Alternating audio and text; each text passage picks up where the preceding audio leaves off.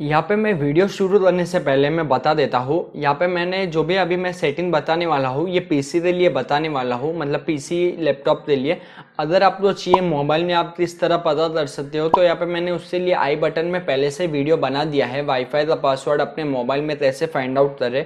तो वो आप यहाँ पे मैं आई बटन में दे रहा हूँ, वो आप वीडियो ज़रूर देख लीजिए। और अगर समझो आपको पता है और आपको जानना है पीसी में कैसे देते, तो ये वीडियो आपके लिए है। इस वीडियो को आप लास्ट तक जरूर देखिए, बहुत ही इंफॉर्मेशन से भरा हुआ ये वीडियो है। ऐसा मत सोचो यार मेरे पास पीसी नहीं है तो ये मैं वीडियो क्यों देखूं। क्या पता आपके फ्रेंड्स के पास पीसी हो और आप शो ऑफ के लिए आप बोल सकते हो देख मैं तेरा पासवर्ड भी बता सकता हूँ। तो इस तरह है फीचर। तो चलिए अभी आप देख लेते हैं ये वीडियो, आप सीख लो ये फटाफट ट्रिक्स।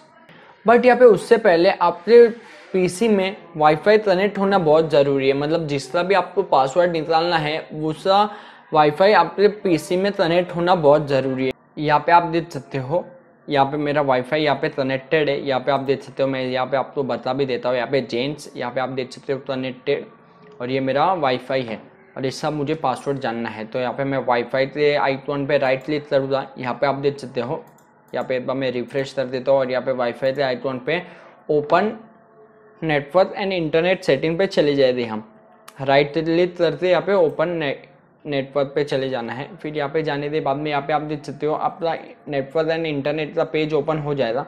तो यहाँ पे आपको चले जाना है नेटवर्क एंड शेयरिंग सेंटर में। यहाँ पे मैं आपको बता भी देता हूँ तो आपको समझने के लिए ईजी रहेगा। नेटवर्क एंड शेयरिंग सेंटर में जाने के बाद में यहाँ पे आप देख सकते हो ये आपका वाईफाई का जो भी कनेक्टेड वाईफाई रहेगा वो यहाँ पे शो हो जाएगा। यहाँ पे आप देख सकते हो कनेक्शन वाईफाई जेंट्स आ रहा है और जेंट्स ही यहाँ पे कनेक्टेड है, यहाँ पे आप देख सकते हो जो मैंने स्टार्ट में बताया।